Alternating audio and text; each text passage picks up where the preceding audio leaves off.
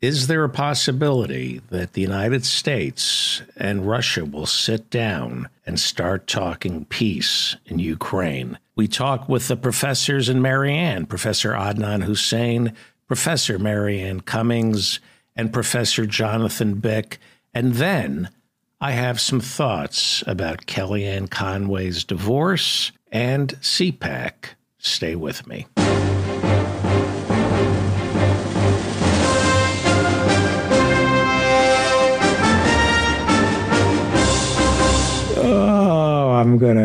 You're not keeping regular. I'm telling you, this.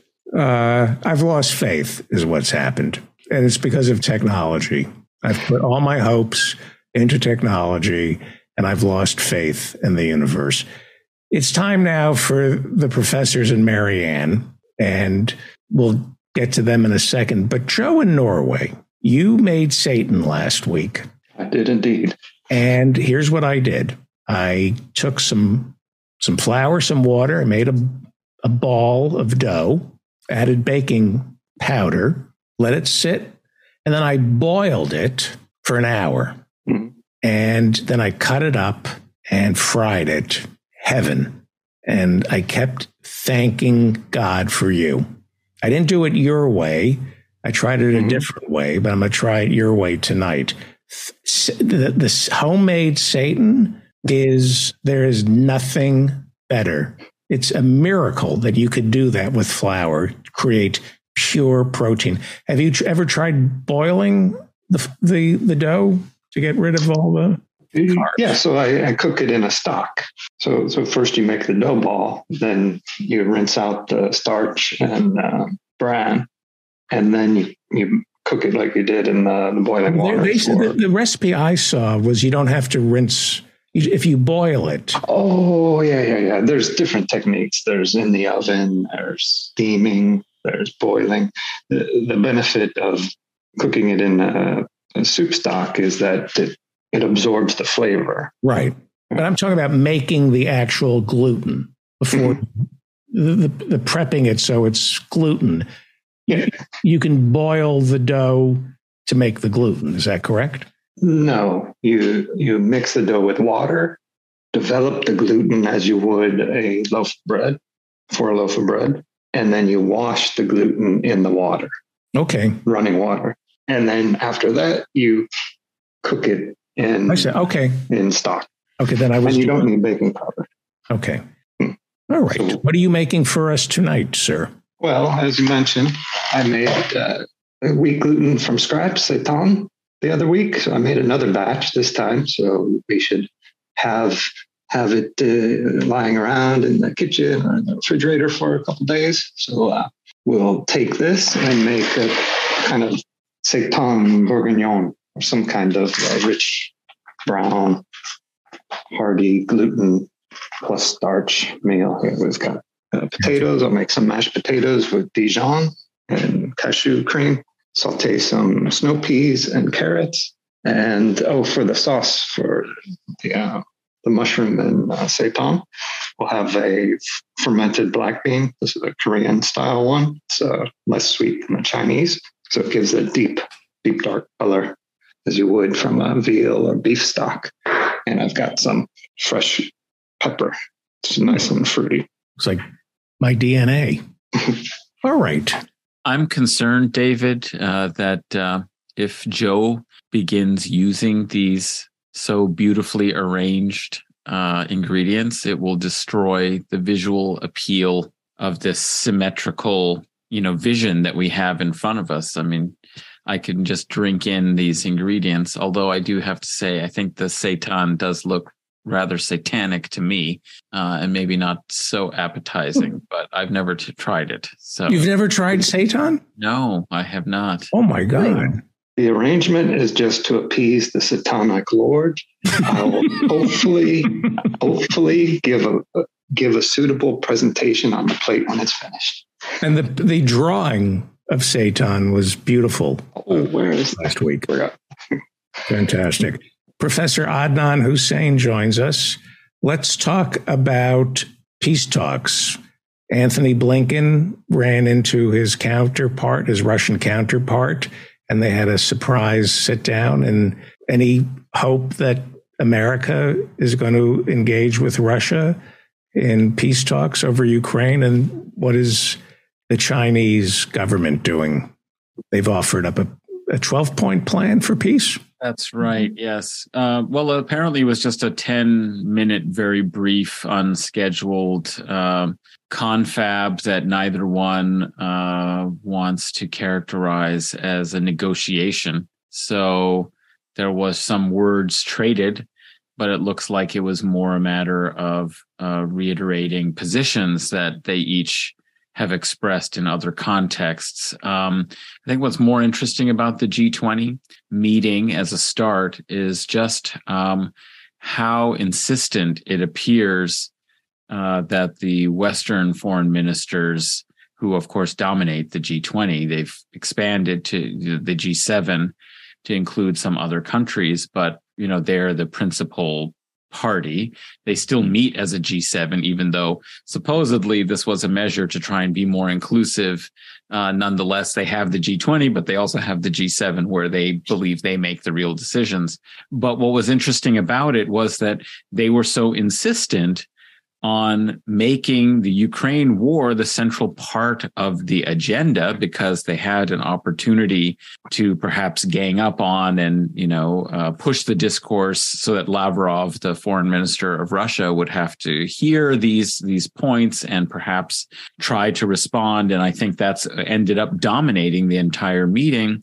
India was the host, and it has had a relatively neutral position in all of this. It continues to buy Russian oil, has not imposed, and natural gas has not imposed sanctions on Russia that the U.S. and NATO allies are demanding. And it was hoping that it could try and steer the agenda away from points of conflict, as it sort of announced in the agenda from the start, and to find where are places that there is agreement and where we can cooperate to try and address some of the key problems that the world is facing, climate change, the downturn in the economy globally, inflation, aspects of development, and so on, things that are on the agenda for the global South and for developing economies, major economies that are developing like India.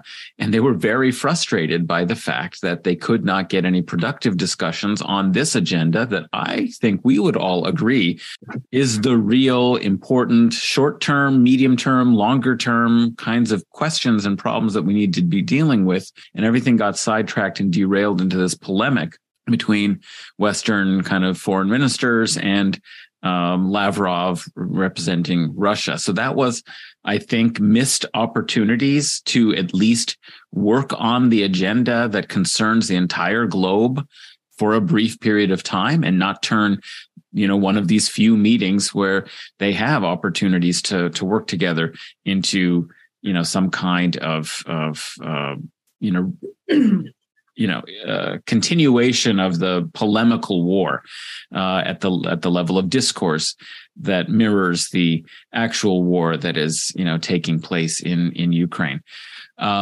China did put out a plan. I believe it was last week.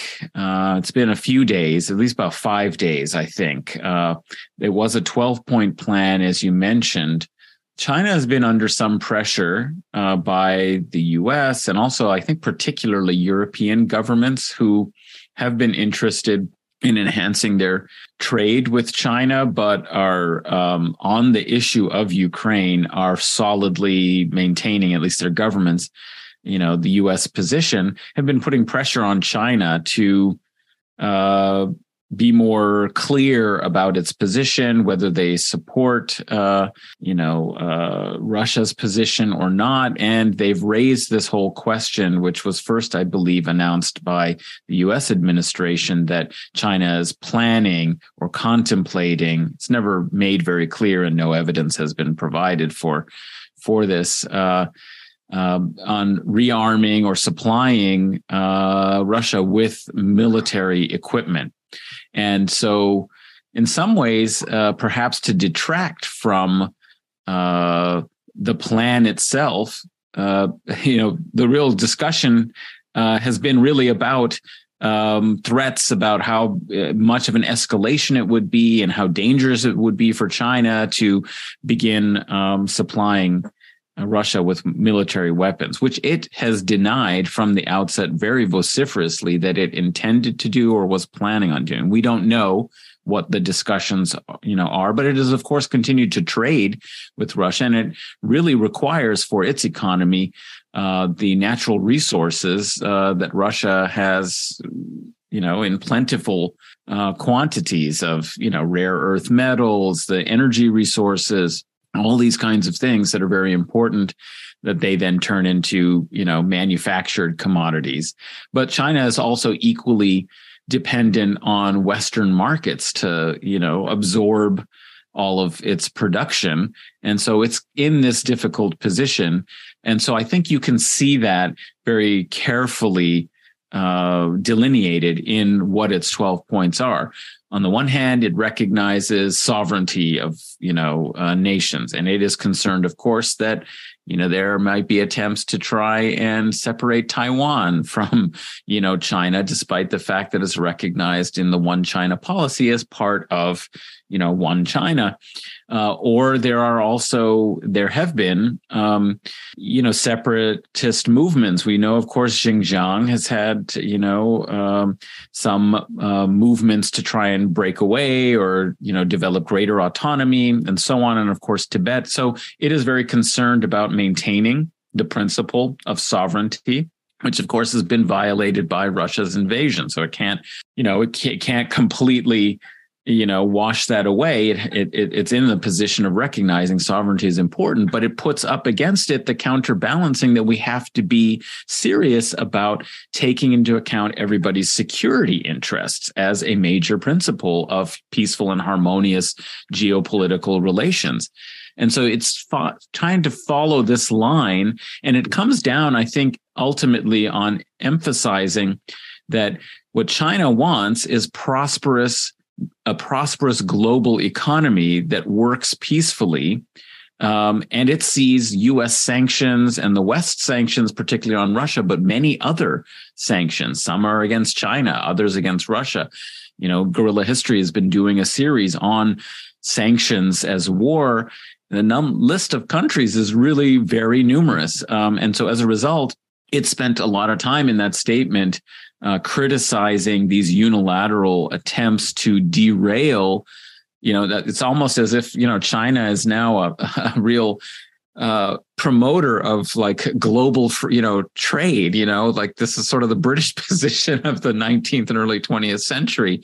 So I didn't see in it like very concrete suggestions about what could be negotiated on, but what it was an articulation of principles and urgency of the need for serious peace negotiations that respects the positions of both sides. And of course, that is very important. I mean, what it says is that, China is actually concerned, I think, that this war that even, senior U.S. Military officials in the administration or at the, the head of the Council on Foreign Relations, Richard Haass, all seem to admit, is at a stalemate and is likely just to grind on, and that there won't be decisive changes in the, territorial and military conditions of this conflict, which begs the question, why not have negotiations then? If there's really nothing to be gained by continuing the war other than destruction of many more lives and more infrastructure in Ukraine, why not try and move to a peace settlement? So I think that's the position that China is taking, is that let's encourage talks. And the reaction has been so interesting, just as it was for the Turkish diplomatic overtures that made some progress. Some people may exaggerate and say that a deal was in hand, or others may minimize. But overall, the Western press has minimized those negotiations as fruitless and not really achieving anything. And likewise, are saying the same thing about China, that it doesn't provide a real roadmap towards a genuine peace deal, as if anything China proposed in concrete terms at this point wouldn't have been criticized as betraying, any compromise at this point is looked at as unacceptable. So I think China is right by saying, well, let's accept these principles and actually try and start working towards some dialogue to see what, can be achieved. The interesting things about the reaction is that the West in a united front has been minimizing this, saying it's not really useful and not very helpful. And China's just trying to deflect because it's contemplating. It doesn't want to be caught in this position of being recognized as a, pure Russian ally. So it's pretending that it's got this, kind of more moderate, neutral position. What's interesting is Ukrainian leader, President Zelensky, actually said he was interested in some aspects of it. Right. Of course, he doesn't want to concede territory and so on. But I think what this shows is that China weighing in is significant. Ukraine wants to, China was Ukraine's biggest trading partner, before all of this happened. And so he proposed having a meeting. There's been no, response to that request, but I think that might not have been exactly what NATO and the West wanted him to say at that point. And I think there's been effort, to sort of pull him back into, and this is what we've seen continuously, is that, right. With Turkey, he was participating. That Ukrainians were participating in it, and they had some positive things to say about how a deal might be possible. And he even said, Zelensky said things like that early on, that there might be a deal to be had. It's been the West that has been pushing constantly not to accept. And now, of course, we do have, very right wing or ultra nationalist Ukrainians that want to maintain a pure, every inch of territory has to come back, and we would never consider any kind of land for peace sort of negotiation. But I don't get the sense that that's always recognized as in the best interest of Ukraine by some of Ukraine's leaders, and that maybe they would like. So we'll see what develops. But I thought it was a major new development. If you're looking at this from 36,000 feet up in the air, and you don't care who lives and who dies, and you're America, are you okay then with Putin getting bogged down in a quagmire? Is this what you want? And if you're China looking at this from 36,000 feet up in the air, do you want Russia bogged down in Ukraine too? Well, I've been reading some things that suggest that ironically, I don't know if they mean really ironically, but that ironically, China is the real victor here, right? They're benefiting, they're getting cheaper, Russian energy because of the blocking of certain markets. So cheaper energy is going to China. They're getting these, Russia is really dependent on China in this circumstance, and that this inevitably will lead to greater Chinese influence. I saw a really interesting piece, and it reminded me, it's exactly what John Mearsheimer, who thinks that you got to pit Russia and China against one another, would want to be communicated, which was this whole question of Siberia. It was only in the 1850s that, or 1862, I think, that there were agreements that established the current borders between China and Russia. And of course, they had disputes over some parts of this territory as well. That, when the Sino-Soviet split happened, in the 1960s, basically. But they're suggesting that it's very sparsely populated on the Russian side of, I forget the name of the river, the Amur River.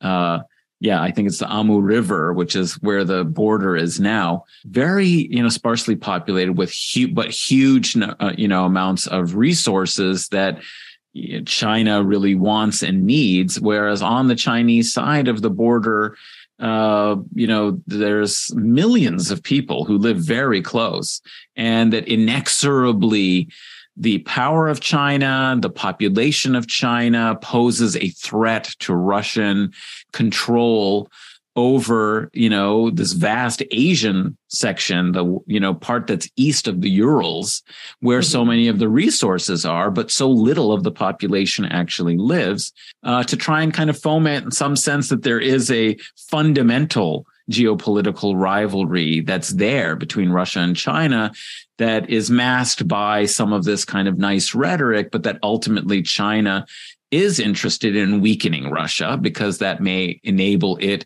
to have greater control. There's already some intermarriages. There's already some kind of Chinese investment in Siberia. There's already some companies that are owned to, basically, take back this, or, kind of be the dominant power in even that part of Asia.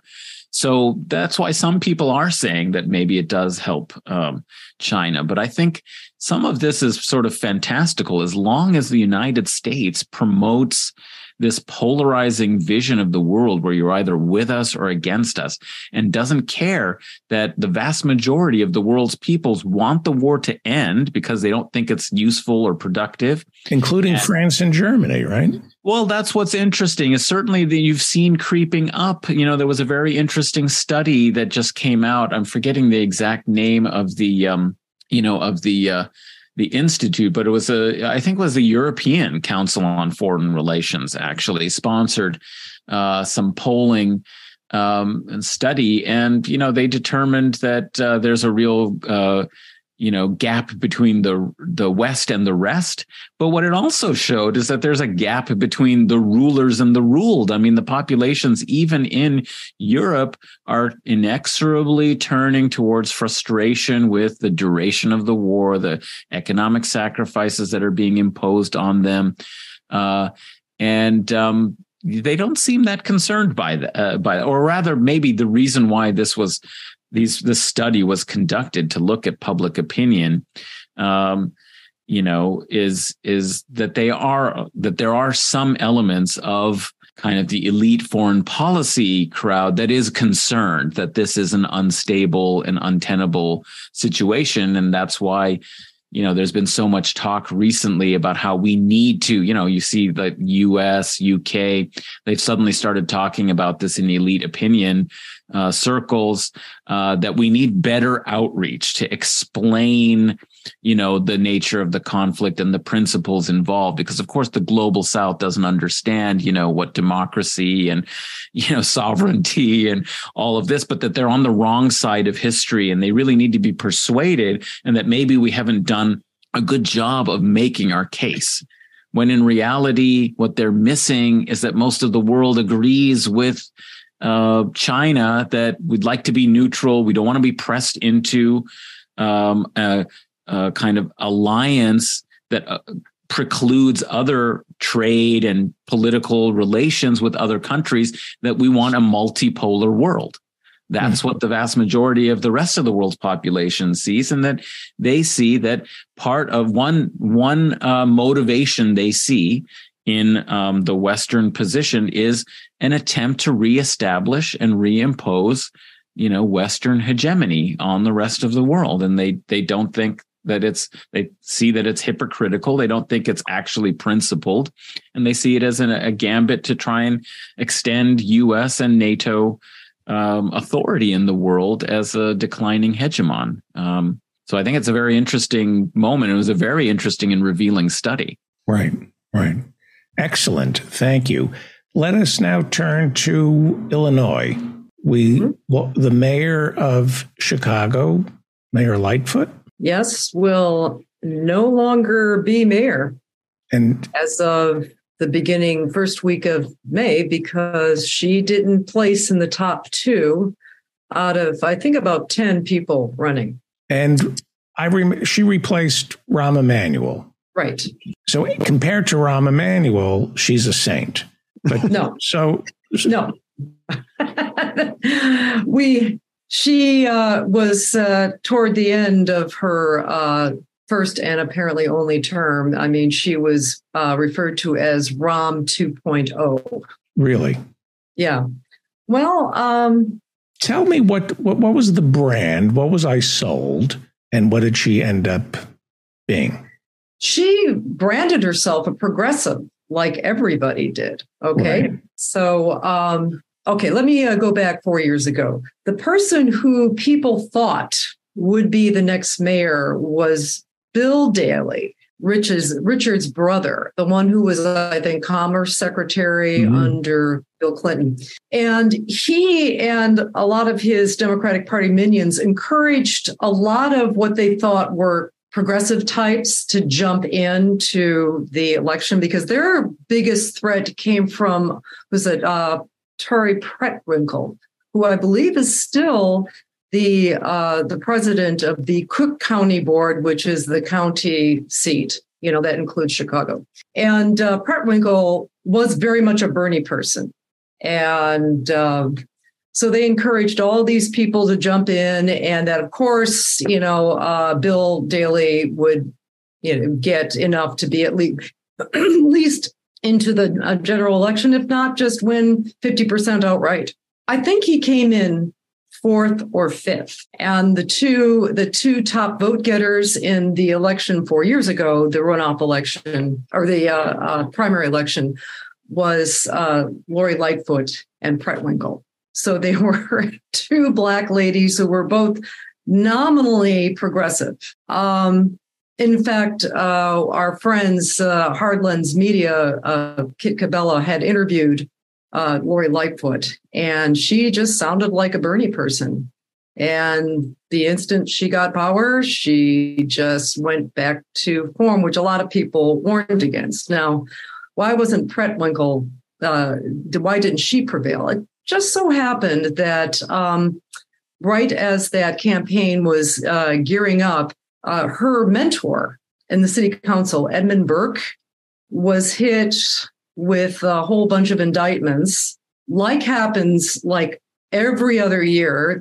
Some Chicago alderman, ever since I showed up to Fermilab as an undergraduate, some Chicago alderman always get nailed by the feds for corruption. And so Edmund Burke got hit with corruption charges, and Pretwinkle could never quite shake that, even though she had nothing to do. I mean, she was, she had worked for him when she was very young. He'd been her mentor, but she definitely struck a very independent path from her mentor. But, it makes you kind of wonder. But anyway, so Lori Lightfoot prevailed in the general election, and she prevailed by a lot.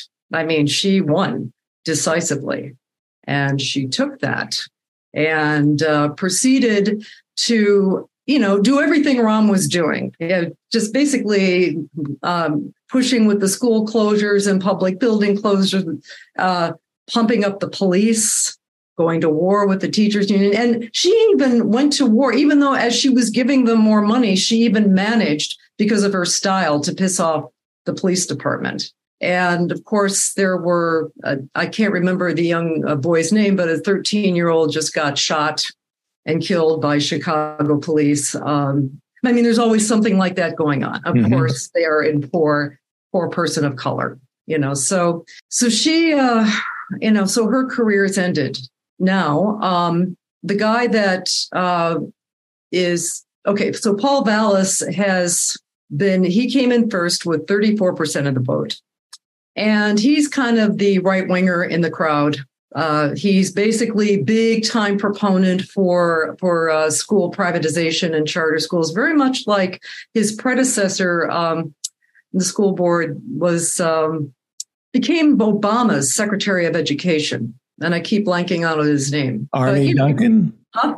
Arnie Duncan. Oh, Arnie Duncan, of course. Yes, and they're very big on charter schools, and it's basically taking private school money and making these schools that are in principle open to everybody, but in fact mostly are a benefit, like the upscale people who can get their kids, whose kids can be prepared for them, and they drain dollars from the poor neighborhoods, and Rahm Emanuel oversaw the closing of like 50 public schools. And of course, when you close public schools, when you defund youth programs, you get a rise in crime and violence. And it's just this cycle. So Brandon Johnson, he has the support of the school board. He himself, was, I believe, a teacher, and he was a very early advocate of Bernie Sanders.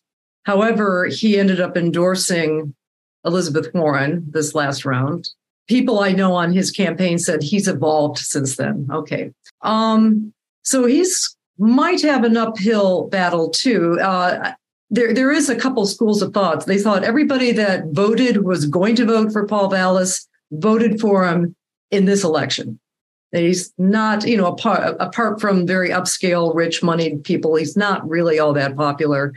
Brandon has got a reputation of being a coalition builder, and that people tend to like him. Like, he respects people, he can reach out, and he's, as I said, he's got the support of the Chicago Teachers Union, which is a very powerful union, and the nurses. And I think that if he runs a ground campaign, if he just gets into the neighborhoods and turns out votes where most politicians don't even bother, I think he can prevail. But it was an interesting night. Who came in fourth was Chuy Garcia, who congressman. Was congressman. I think he's left Congress or is leaving Congress, but he was a very prominent Bernie Sanders delegate in 2016. And I believe he still was. As a matter of fact, there were several city councilmen that were also Bernie delegates. We've got a very diverse city council. We've got like about 5 or 6 that identify as Democratic Socialists. So, this could be a very interesting race. And I've been following Kit Cabella's coverage of this. He thinks the problem is for a lot of people and activists is that they've heard this story before. Somebody comes out and he looks really great and he was for Bernie, or at least for all of Bernie's policies, and they get to be mayor and, they just revert back to form. So I said, well, I'm sure the pressures are there, but that is incumbent upon the activists to, you can't treat your guy with kid gloves once you worked your heart out to get him in. You got to be pummeling him. I mean, figuratively speaking, but you mean as hard as the forces that be that try to prevail upon anybody who's mayor, you have to counteract those forces. So anyway. So the timetable, give us the timetable. So April 4th is the consolidated elections. I'm actually on 2 campaigns. For John Lash is running. He ran 2 years ago for mayor, lost when all the Democrats backed the Republican. Right. But aldermen at large can have a lot of clout, especially if you're willing to counter the prevailing forces. And he's up against 2 other people. There's 2 aldermen at large. They run every other year. So these are 4-year terms and they're staggered. So half the city council runs every 2 years in Aurora. So there is also my friend David Cannon, who is running for the 5th Ward alderman in Aurora. And what is motivating a lot of people to get involved is just this enormous giveaway the Aurora City Council just unanimously voted for, to give a multi-billion-dollar casino company $50 million of taxpayers' money, plus $10 million of free land, and they say they'll pay it back, but under a TIF regular, which is basically, these are TIFs were, I can't remember exactly what the words stand for, the letters stand for, but they're tax incremental districts that it gives a tax breaks to companies who wouldn't move into areas because they're dangerous or they're, very low income. We've had used TIFs successfully in Aurora where it made sense. But this, you don't want casinos in. But this casino, the land they're getting is right off the interstate. I mean, this is primo. And I was arguing publicly, that in the city council meetings that, look, we're giving $50 million of taxpayer money to a company for a move advantageous to the company because they're all losing money now. It's losing money in its location in downtown Aurora. It was making lots of money 25 years ago when there was only 2 casinos in the state. But now there's a lot of competition, and the only way casinos can survive is if they become like big complexes with hotels, with conference facilities, recreation spas, things like that. So that's what they're intending to do. It's sickening. It was sickening to me that every single one of these guys voted for it. They had the gall to approach me at my favorite little jazz place here, all after 3 or 4 drinks. They have the courage to confront me like, Marianne, you just don't understand. Tips are just normal part of business. I go, yeah, I do completely understand. They're a normal part of business. It's like, this is like disgusting, all of you. And it was really, when people were trying to, after these meetings, were trying to talk to their council person before, the final vote. They were literally running away. They were literally running away from them. And I'm so disgusted. I may be running for city council in 2 years, even though this is a heavily Hispanic area. And by the way, Adnan, you had your hand up. I was about to say, this is parks versus casinos, and isn't alderman or city council a natural progression for a parks commissioner? Well, I wouldn't want it to be, but since I'm already getting in trouble and getting some crap from people, I might as well do it in a more public forum. Mm-hmm. So, but the big problem I have is that this is a heavily Spanish speaking district. And that was the reason right up front that I would never consider running. I'm not fluent in Spanish. However, now I don't see it as an issue. I said, look, I can tell you it in Spanish, or I can BS people in Spanish or English or any language, or I can just do the right thing. And, all the kids have their little iPhones with the automatic universal Star Trek translator now. So I think you can say hasta la vista to those corporate interests. I think you can manage that. No problema. And people said, oh, you got the case right. You got the gender right. Gracias. Yeah. Now, you didn't reveal these exciting plans when we were chatting at the Detroit Institute for Art last weekend. That was very interesting. But it was far more interesting listening to you go on about, the background of all these Islamic artifacts we were looking at. I can go on that anytime.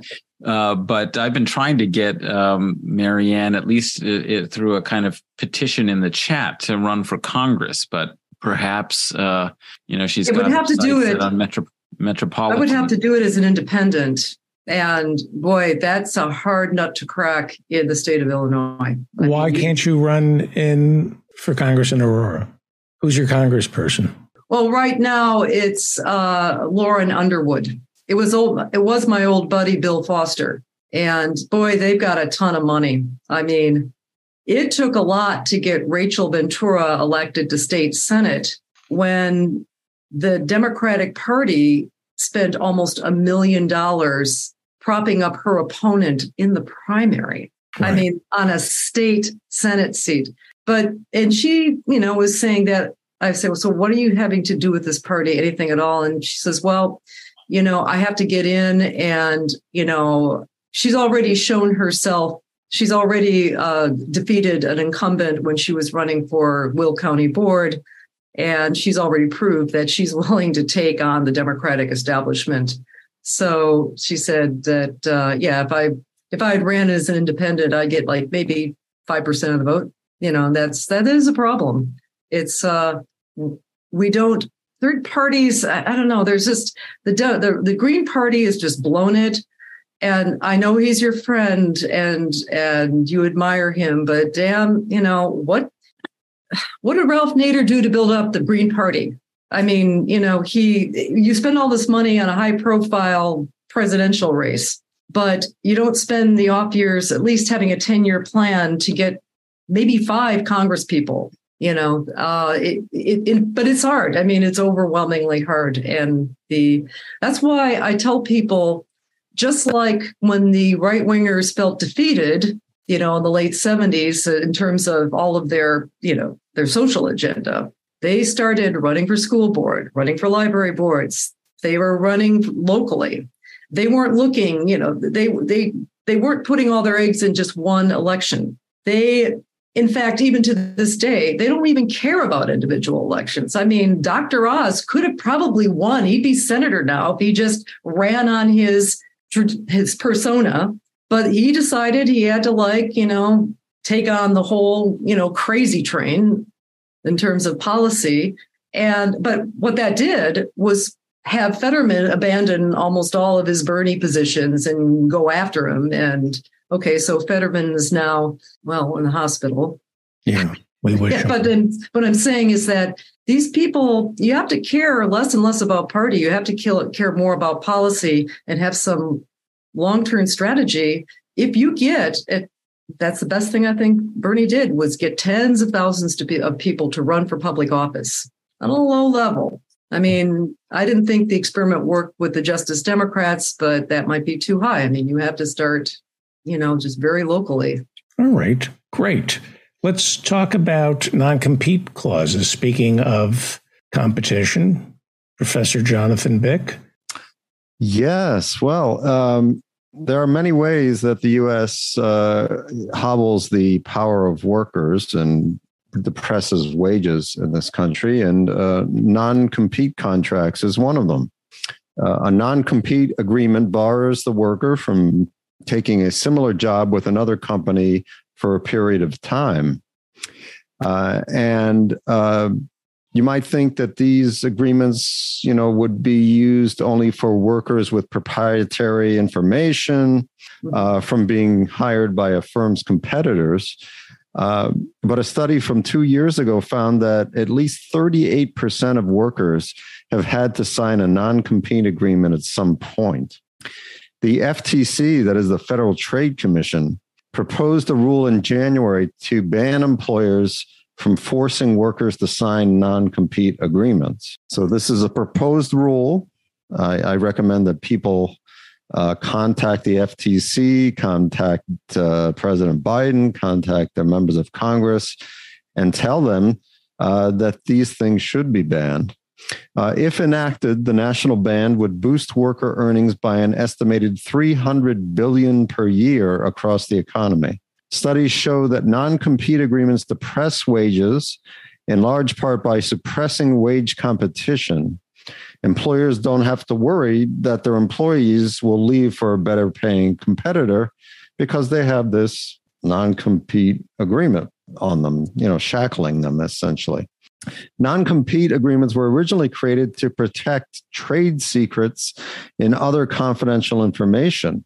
While they remain prevalent for well-paid and highly educated workers, these agreements are increasingly common in underpaid industries, regardless of job duties or access to confidential information. Currently, almost a third of non-competes cover workers who make below $13 an hour. So these things are difficult to challenge.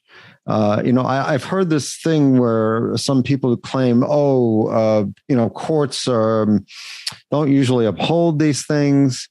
Well, I don't know that that's true. It depends on the judge you get. It depends what state you're in. It depends how they interpret the law and they see the whole picture.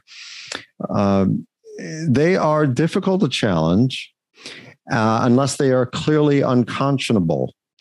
But even where they are clearly inappropriate, most underpaid workers do not have the time, money, or access to counsel to challenge them.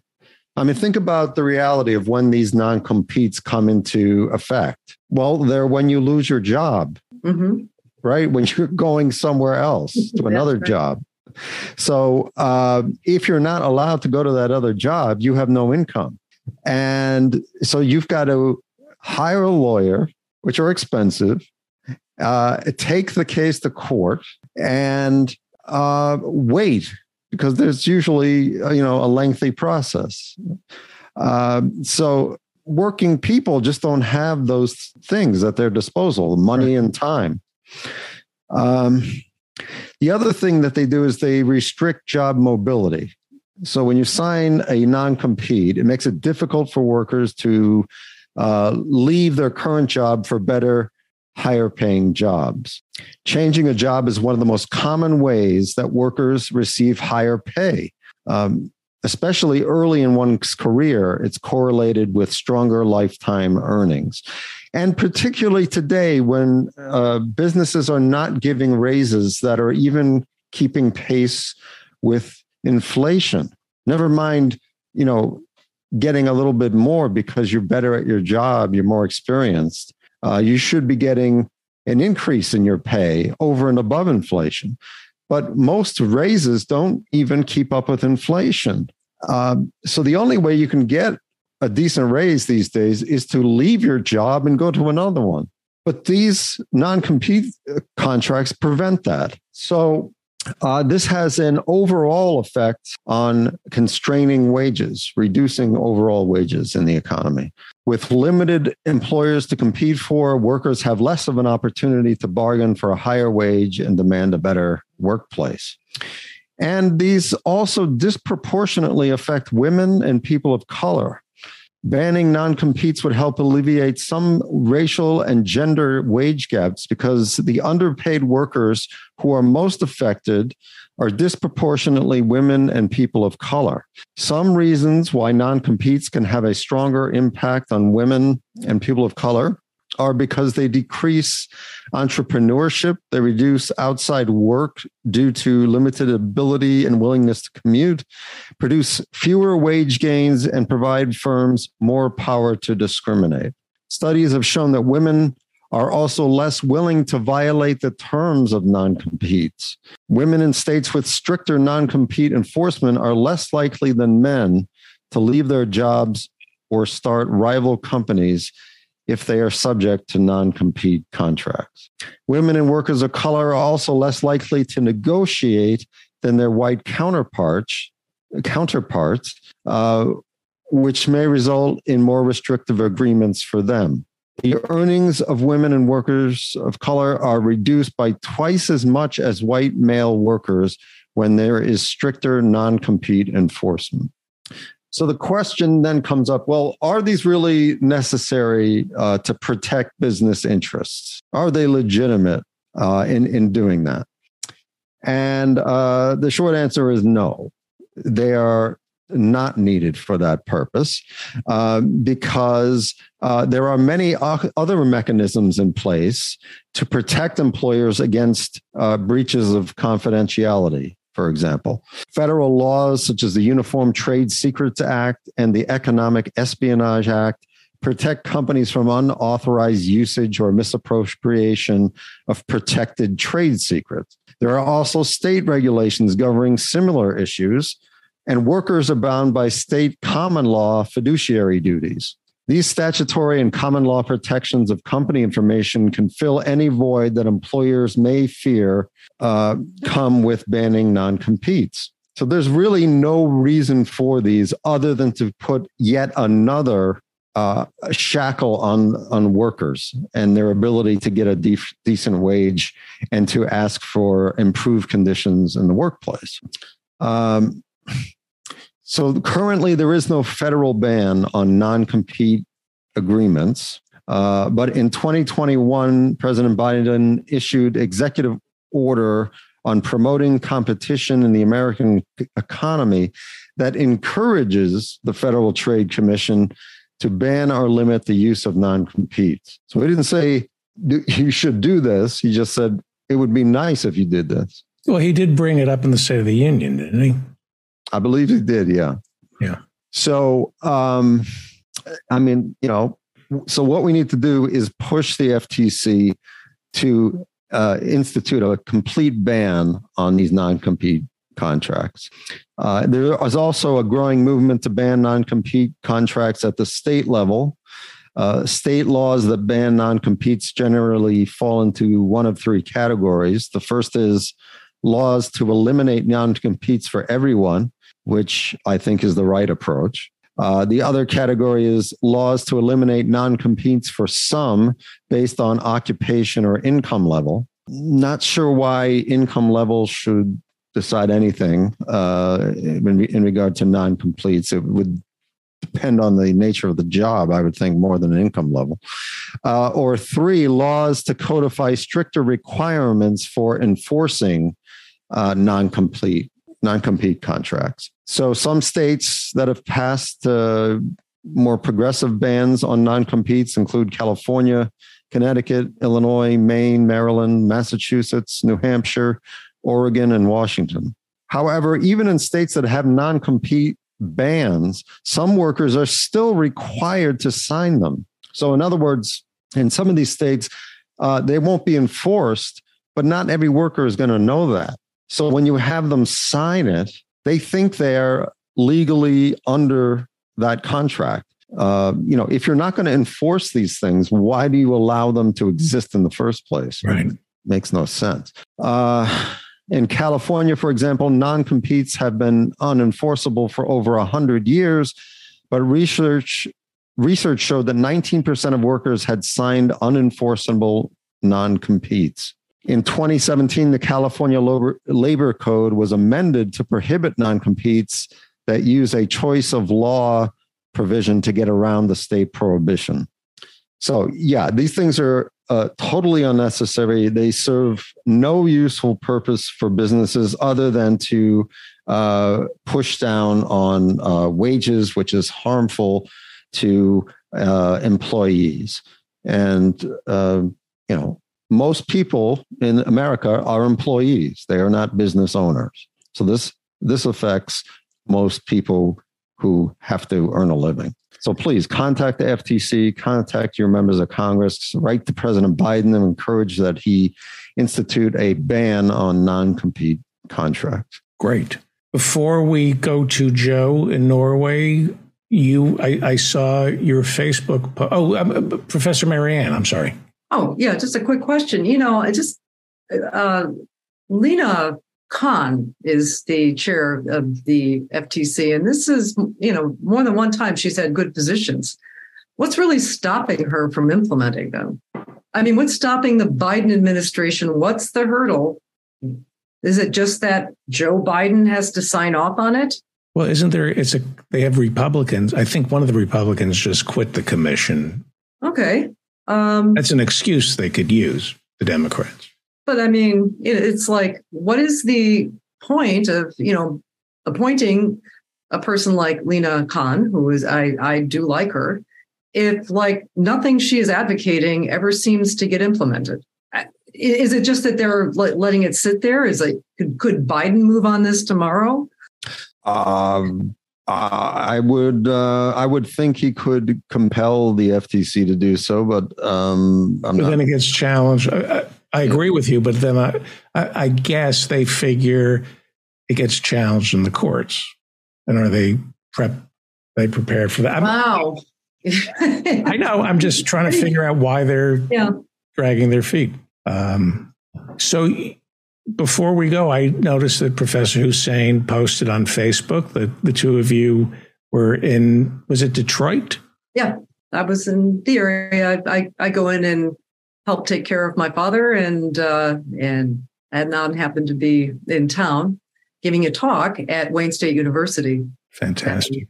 And I didn't realize, I mean, I went to these places when I was a little kid, but I just had no idea just how close the Art Institute was to the university. It was like literally 2 blocks away. And what was your talk on, Professor? Oh, it was on the Holy Fire miracle then and now. So I've updated with some more contemporary evidence about 2022 and 2021, how it was performed during COVID and post-COVID. And so, so I talked a little bit about that. I had what is the Holy Fire miracle? Oh, the Holy Fire is an annual miracle, sort of a liturgical miracle that's part of the Easter week celebrations that occurs on Holy Saturday, the day before Easter, and symbolizes Christ's resurrection. In Christian churches during this period, they turn off the lights of the church, extinguish all of the lights. And on Sunday, you're supposed to relight, or like Saturday night, you're supposed to relight these candles and lanterns and lamps of a church with a new fire. In Jerusalem, in the Church of the Resurrection at the Holy Sepulchre, a miracle happens. Okay, I'll use that in scare quotes for those who want me to be skeptical, but I don't think that's the important part of it. A fire emerges from the tomb that is then used to light with the new fire. And it's attended by thousands typically for Easter services on the Holy Saturday. So I gave a talk about that and its medieval history and its more contemporary uses, and use that as an opportunity to explore a really great city, Detroit. I mean, I really had not known very much about it.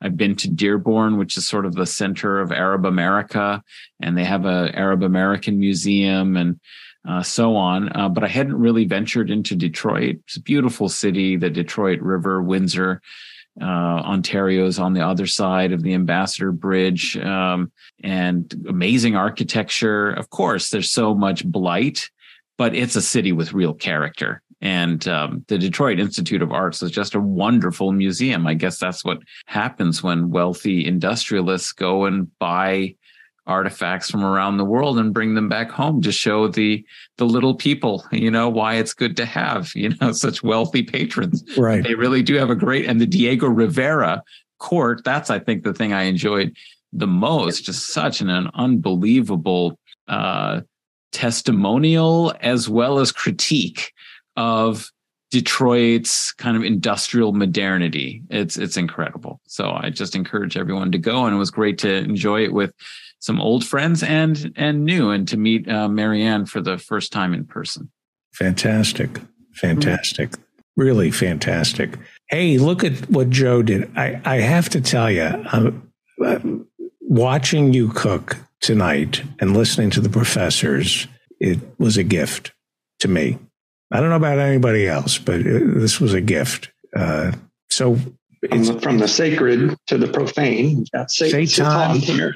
Satan bourguignon. It's mushrooms and black bean. It's a fermented black bean paste. So it has a bit of beefiness to it, I guess. Yeah. And I sauteed some snow peas and carrots with garlic and cilantro. And then I made a quick pickle of the chayote squash, which is very, very crunchy, kind of like jicama, with dill and white pepper. And a Dijon mashed potatoes. Wow. Underneath that. Not quite as pretty as the start. Sorry. It's pretty good. We'll see everybody at office hours. Follow Professor Marianne on Twitter at RazorGirl. Professor Adnan Husain hosts Guerrilla History and the Mudgeless podcast. Who do you have coming up? Well, we started a series on sources and methods, and we had two editions. One, I've mentioned, the collected works of the Black Liberation Army, and then we had a discussion about a new collection on communist Black women, and some amazing documents and writings by them. And I believe we have a new episode coming out Friday that is about sanctions. No, sorry, it's not about. We're recording about sanctions on Syria, but we're dealing with the 50th anniversary of the Wounded Knee occupation, 1973. American Indian movement occupied Wounded Knee on the Pine Ridge Reservation, and we talk with a descendant who and an activist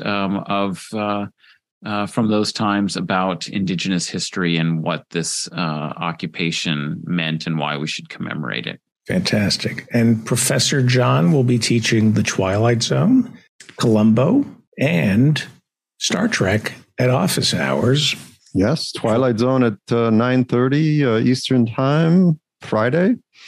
Star Trek at 2 p.m. on Saturday. And Columbo Watch Party on Sunday at 5 p.m. Eastern Time. Fantastic. Thank you all. Thank you. Thank you.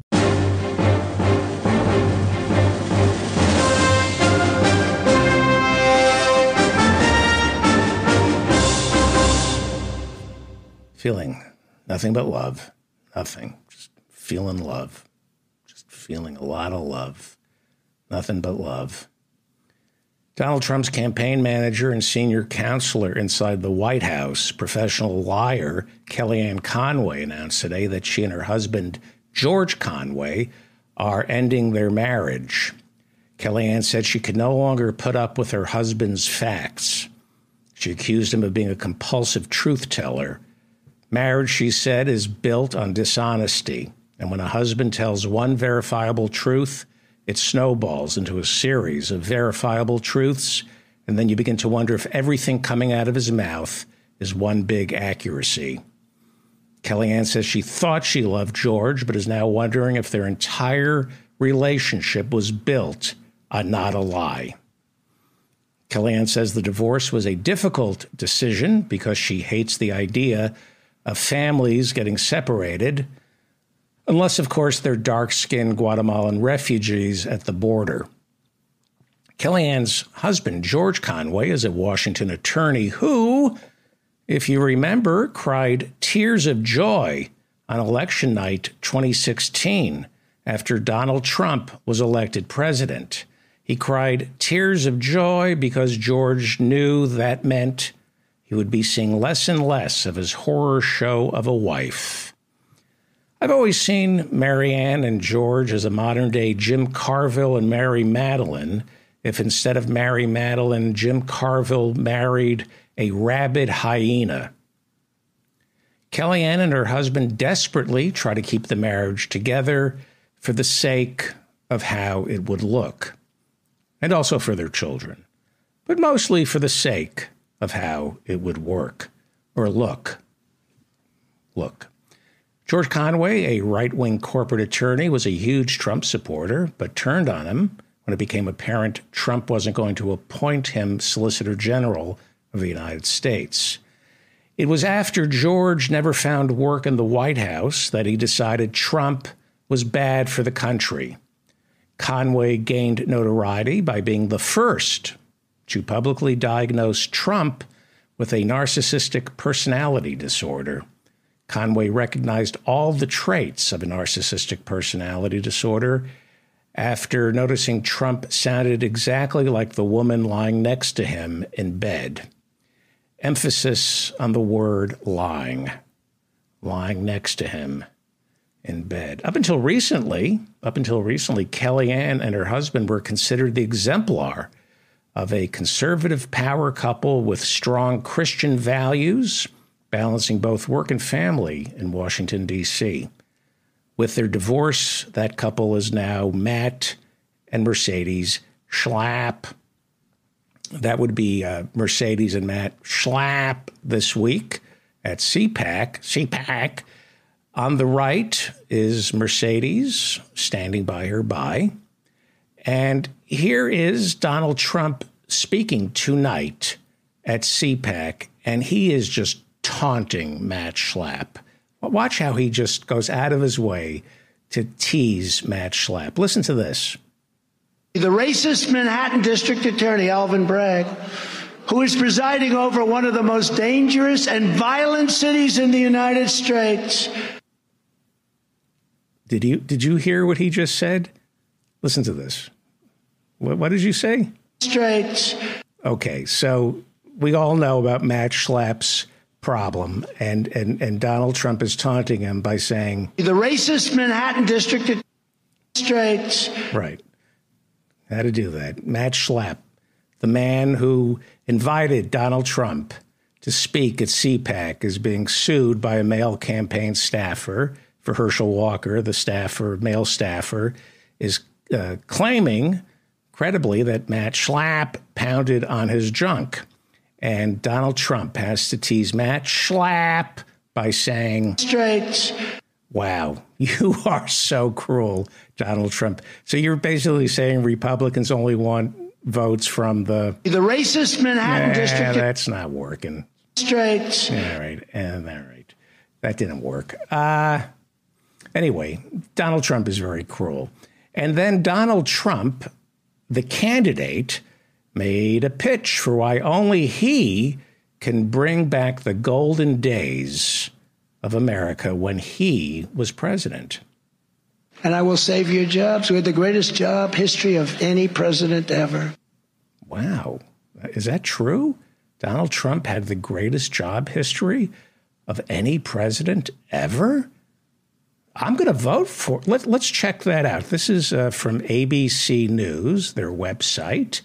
Let's go full screen here. This is from ABC News. It says here that on his way out, Donald Trump became the first president since Herbert Hoover during the Great Depression to leave office with fewer jobs than when he entered office. About 2.5 million fewer jobs when he left office. I guess he misspoke, and I'm sure he's going to correct himself because he would never lie to people at CPAC. Well, then Mr. Trump promised to get tough on immigration. Here he is. Under my leadership, we will use all necessary state, local, federal, and military resources to carry out the largest domestic deportation operation in American history. Like you did the last time. Other countries are emptying out their prisons, insane asylums, and mental institutions and sending all of their problems right into their dumping ground, the USA. Think of it. They're emptying out their prisons, and you've heard me say that, but they're also emptying out their mental institutions and, to use a strong couple of words, insane asylum. Wow. Insane asylum. They're turning this country into an insane asylum. It's going to start looking like CPAC. I don't know, Mr. Trump. If the rest of the world is sending us their crazies, for the sake of your party, I'd get these people registered to vote as soon as possible. And then Donald Trump continued with his type of misogyny that has characterized the man's political career since the beginning. Here he is, and I just do not approve of this. And I'm playing this as an example of how low they're willing to go. And you know what Michelle Obama says, when they go low, we go high. And here he is once again attacking the way a woman looks, which you should never, ever, ever do. To bring charges against me for now ancient, no affair story of Stormy Horseface Daniels, no attraction. And did you hear the way they laughed at when he called her Stormy Horseface Daniels? Wow. You know what? Our side does not do that. When they go low, we go high. I would never, ever sink to that level. Our side doesn't do that. Anyway, back to Kellyanne Conway and her husband splitting up. It's going to be nasty. Kellyanne hates George more than anyone in the world, with the possible exception of herself. I'm told this divorce could end up being the ugliest divorce in Washington history unless lawyers on both sides can convince the couple to show up to court with bags over their heads. Stormy Horseface Daniels. Now, people say the marriage was torn apart because George couldn't stand the fact that his wife worked for Trump. Trust me on this. George Conway is no saint. He was Paula Jones's attorney. He was part of the ultra-right-wing legal establishment that impeached Bill Clinton. And before Kellyanne, this guy dated Laura Ingraham from Fox News. He went from Laura Ingraham to Kellyanne Conway. He's got about as much taste in significant others as Kurt Cobain. He came way too late. I'm sorry. He came way too late to the I hate Donald Trump party. Way too late. Even worse, he co-founded the Lincoln Project, which essentially spends money mocking Trump while worming its way into the Democratic Party to make us, my party, more right-wing. Stay out of our party, okay? George Conway isn't on your side. He's on the supply side. The only thing I have in common with George Conway is we both have an equal distaste for Trump and Kellyanne. It took 2 years into Trump's presidency for the Lincoln Project to get founded. Yeah. Conway earns anywhere between $3 and $6 million a year as a corporate attorney in Washington, D.C. He waited until Trump gave the rich their massive tax cuts in 2017. And then, all of a sudden, it's time to say, I am utterly disgusted by this man's behavior. Well, it's not like their marriage didn't have any highlights. Here's a picture of the power couple at Donald's inauguration. George is seen here obediently holding Kellyanne's stole, made entirely from Sarah Huckabee's pubic hair. And here is the couple back in 2017. And this was right after Trump was inaugurated. Out of an abundance of caution, George isn't wearing a tie or shoelaces for fear that he'll remember who he's married to and try to hang himself. Kellyanne has a large smile on her face in this picture because it was taken immediately after she just spotted a homeless woman breastfeeding a kitten.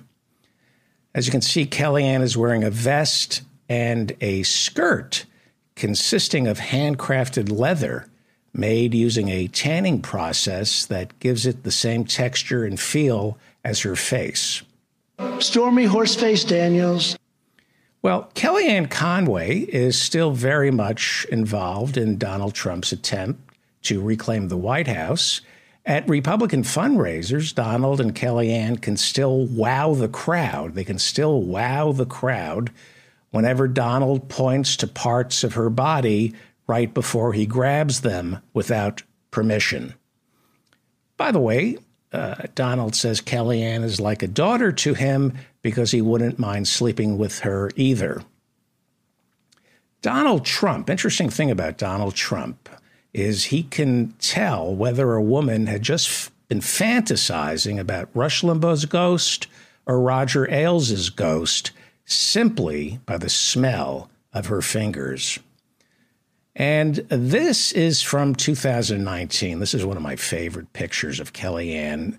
Whenever there were more than 3 black people visiting the Oval Office, Kellyanne would immediately take to Instagram and post a selfie of herself tinkling on the couch. That would be Kellyanne tinkling on the couch. Donald Trump, before delivering a big speech, will often draw inspiration by taking a deep hit off of one of Kellyanne's infamous triple quad baconator belches from Wendy's. And Kellyanne considers her crowning achievement in the White House to be interrupting the COVID press conferences 15 times to steal another Hermes scarf right off Dr. Deborah Birx's neck in mid-sentence. And Kellyanne Conway and President Trump both share a passion for stealing the laptop belonging to Mike Pence's wife, Karen Pence, and checking out her secret stash of lipstick sister of Sappho porn. That's them just checking out Karen Pence's secret stash of lipstick sister of Sappho porn.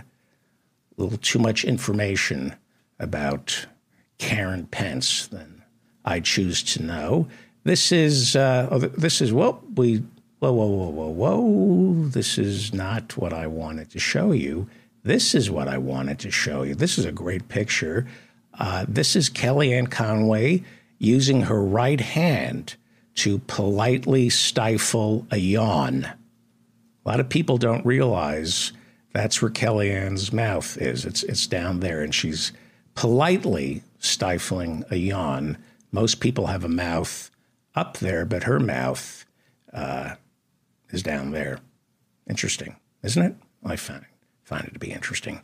Whenever she misses her old job working inside the Oval Office, Kellyanne Conway often stands outside the White House in a green dress, insisting to anyone who will listen that her dress is dark blue.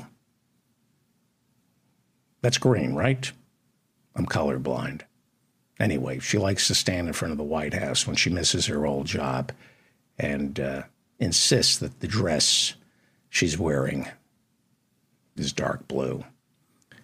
Obviously, there has always been massive sexual tension between Attorney General Bill Barr and Kellyanne Conway because, as they say, opposite eating disorders attract.